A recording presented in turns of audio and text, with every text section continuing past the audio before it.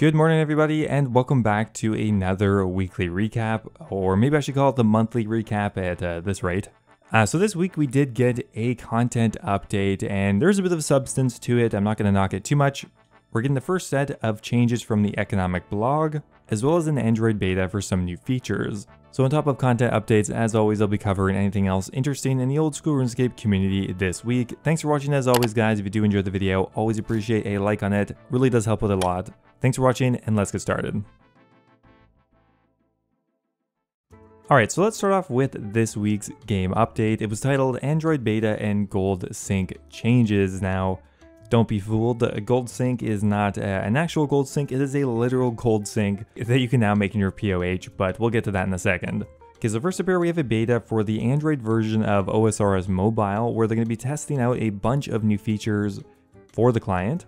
Now, only those that have approved access to the beta client will be able to participate, so it's not an open beta, unfortunately. The only players that will have access are those that have been specifically sent a message within their account inbox. Now, this beta is pretty exciting because they are introducing a pretty wide range of features for mobile, which so far there's not really any plugins for the mobile client. So they're going to be testing out buff bars, fishing spot indicators, HUD improvements, agility and slayer helpers, a chamber of Zarek helper, respawn timers for woodcutting and ore, increasing the draw distance, that's a big one, tile indicators, and chat improvements. For me personally, the most important plugin that they need to add for me to really play on the mobile client more often would be ground items. It's just too hard to see what has been dropped in the ground. So once that's in there, I might actually start playing a bit more. Okay, so moving on here, we have a few updates for Group Ironman. Now, these are mainly going to be some quality of life improvements for the game mode. Now, one issue that some players have been experiencing is kind of an exploit that group leaders were able to use. It was previously possible for a naughty group leader to prolong the leaving process of a group member by reinitializing their kick request over and over and over again and trapping them in an endless 7-day grace period loop. So if your leader was malicious, they could kind of hold you in limbo. Now that's no longer possible, so that's good. Now, on top of that, as of yesterday, there is a new group chat specifically for your Group Ironman group. Now, this tab will replace the trade chat tab for Group Ironman players only, although the existing functionality is still in place. Also, due to popular requests, the Group Ironman will now have loot broadcasts that will go within their group chat channel. So similar to clan broadcast, Group Ironman players will now receive broadcasts for when you get a valuable loot drop, a quest completion, even a combat achievement completion, and level milestones. And similar to the existing broadcasting feature, you can set minimum loot value for when it will broadcast a message, and all of this is toggleable in the settings menu. So another feature coming for Group Ironman is the Group Ironman interface, which is going to be similar to the clan interface, but will instead display group status, the number of players in your group, how many lives you have left, your group prestige status, your leader's name, and your creation date. Now that's it for Group Ironman changes for today. Now that said, in the future, they are looking at a few new releases. Some of the more notable ones are group storage expansion, because some players think that the group storage is too small. Emergency teleport shards, which I think would be something similar to Hardcore Ironman and Theater of Blood, where you'd be able to save your teammate due to a disconnect, as well as entering and teleporting to group member houses. All very useful features, and hopefully we get those relatively soon.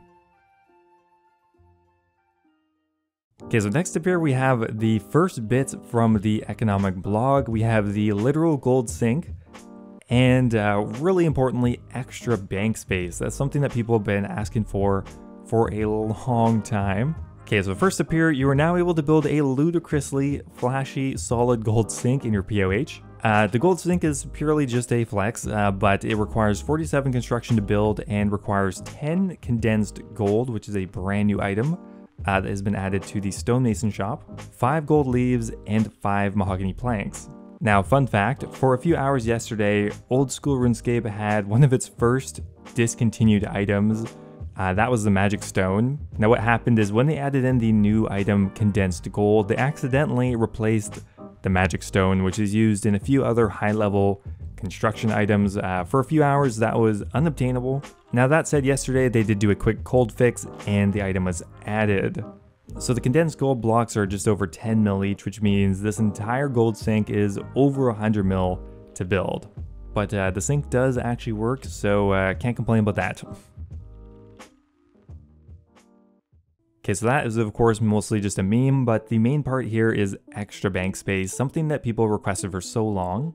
So previous to today's update, the max bank space was around 840. However, after today's update, you can get up to 1200 spaces. Now this is going to come in blocks, with the earlier blocks being much cheaper and the later ones being extravagantly expensive. So the blocks get exponentially more expensive, with the first one only costing 1 mil and the last one costing 500 mil. So if you want to flex on everyone and unlock all of the bank space, you need to spend 888 mil, which is quite a bit. That said, if you want to only unlock 2/3 of it, that'll only cost you roughly 100 mil or something like that. So overall, I'm very happy to see extra bank space, and I really don't mind paying for it. Now, to unlock the bank space, you simply have to talk to any banker around Gilnor. They will set you up with a new bank space if you give them the required cash. Another really interesting part of this update is Ultimate Ironmen are actually able to purchase the extra bank space, even though you can't use it. You of course can buy it, which I'm sure won't appeal to many people, but I'm sure somebody will do it. Maybe it'll be a new high scores on what UIM has the most bank space.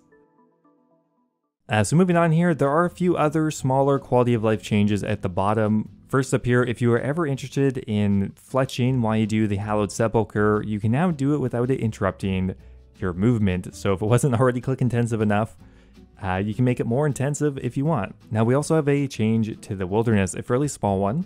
Now because you are able to be teleported into the lava maze and told to be unprepared to slash a web, there's now going to be a couple of knives that will spawn on the ground there. So you no longer will get stuck. Now one update I'm actually ridiculously excited about, not very flashy, but we have a section here called additional chat modes. So we know that remembering all of those different chat modes is becoming increasingly frustrating, so we've added a new feature to make it easier.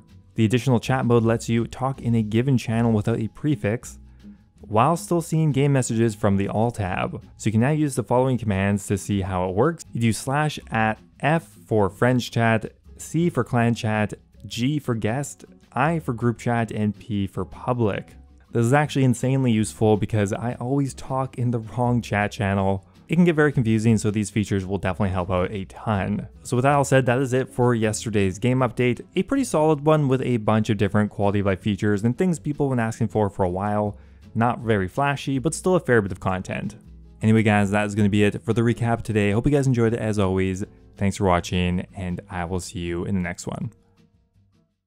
Now, before I go here, I want to give a giant thank you to all of my members over on YouTube. Thank you so much to Sejuani's Flail, The Hybrid, Ocelot, and Kush Patel for all being subscribed at the Dragon tier. Means a lot, guys. As always, thank you for your continued support. Also, a giant thank you to Sir Rojas, Ryan Shady, Mexos, Basetitch, NDM001, and YoYoSub89 for all being subscribed at the Runette tier. Thank you so much, guys. Appreciate it as always. If you guys are looking for another way to support me directly, becoming a YouTube member is the best way to do so. You can become immortalized in all of my future videos, get access to a custom role in my Discord server, and get access to my video release schedule. Anyway, thanks for watching, guys, and I'll see you next time.